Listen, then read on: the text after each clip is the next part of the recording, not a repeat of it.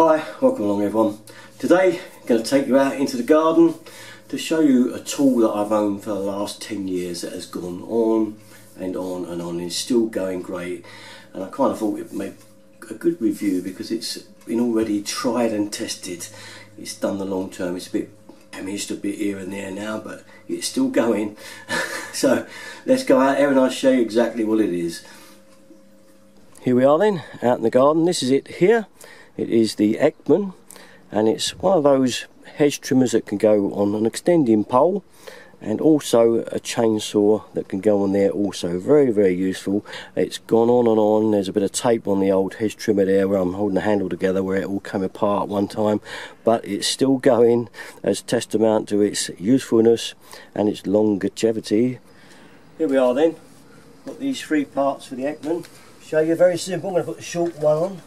This just goes into here, connects into there. See that there with a thread on it?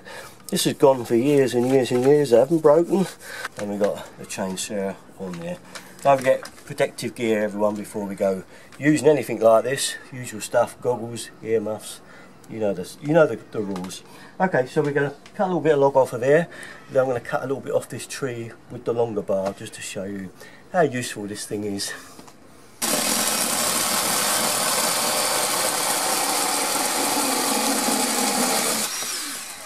There's that. Go in.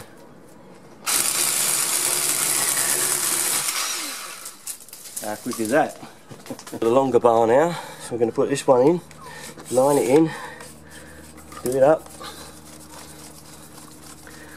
and then onto the trimmer itself. This is going to make this really long now, 3 meters long, and it's a great for getting up to where I'm going to show you now.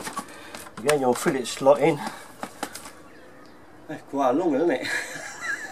Going for this big tall one sticking over here. There you go. Woof. This long one here. Get in there. There you go. Places you wouldn't normally be able to reach very easily, made a piece of cake. And as you can see, it goes through some fairly thick stuff. Mo, you're not supposed to do that with all the bits of wood. Just cut that off of there. Get another gadget. Oh, this one. It's not a gadget. It's a hedge trimmer. This one is the old tried and trusty hedge trimmer. As you can see, it's all taped up where it broke a few years back, but it's still going strong, so that's okay with me. We're going to line this one up now, put it in this, and we'll try it with the old trimmer now. I'll show you how good this is. It's exceedingly good because it can go to different angles.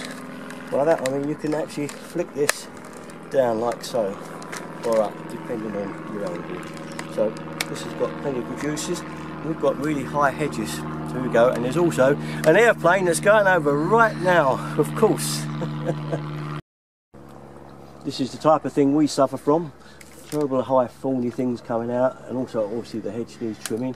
I'll dump that down with a join in a flash. There it is.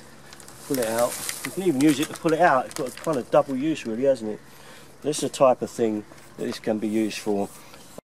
Now we're going to go for those really high tall bits at the back of the hedge there. See how it gets on.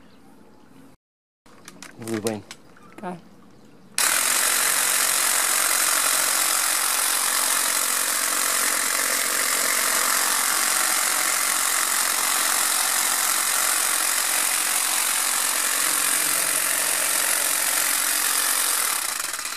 How about that? For normal hedge trimming, of course.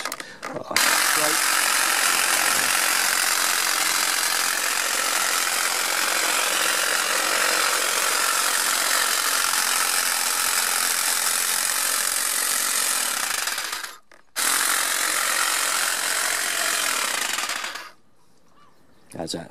So, there you are. A tried and tested tool that I've had for over 10 years. Still going well, still running. Testament to its performance, isn't it? Now you can still buy these on Amazon. I'll give you a link for it. I managed to find it, so if you're interested in a good gardening tool, I can highly recommend it because it's done so well. Anyway, that's it from me. All my stuff, here we go, usual place, Derrickton 33. Thanks for watching everyone. Bye bye. And all I can say is mow is completely and utterly worn out.